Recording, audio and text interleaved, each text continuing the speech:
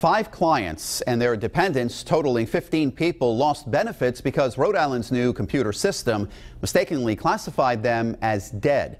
It's the latest glitch in a long series of problems with UHIP. Eyewitness News consumer reporter Susan Campbell has been tracking the story for months. She just spoke with the governor about changes to improve the customer service. She joins us now with an update. The governor says she's shuffling management from other agencies to work on this issue. She says she's also going to hire dozens of temporary employees. The lines are still long and the system glitches continue.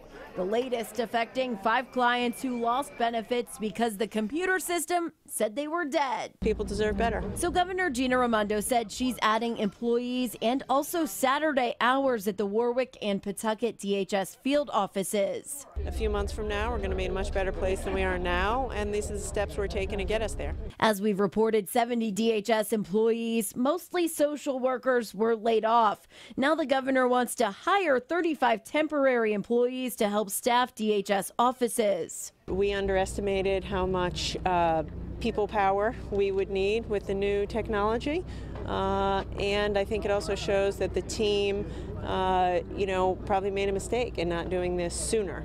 We also asked the governor about Deloitte, the company that built the $364 million system that still has about 1,600 defects. They know very well that we're disappointed. I haven't ruled out any steps at this point in terms of changing their contract or reducing what they're going to be paid, and they know they have to continue to step up and deliver. A spokesperson for the Department of Administration tells us there's no cost estimate for the additional employees. I'm Susan Campbell, Eyewitness News.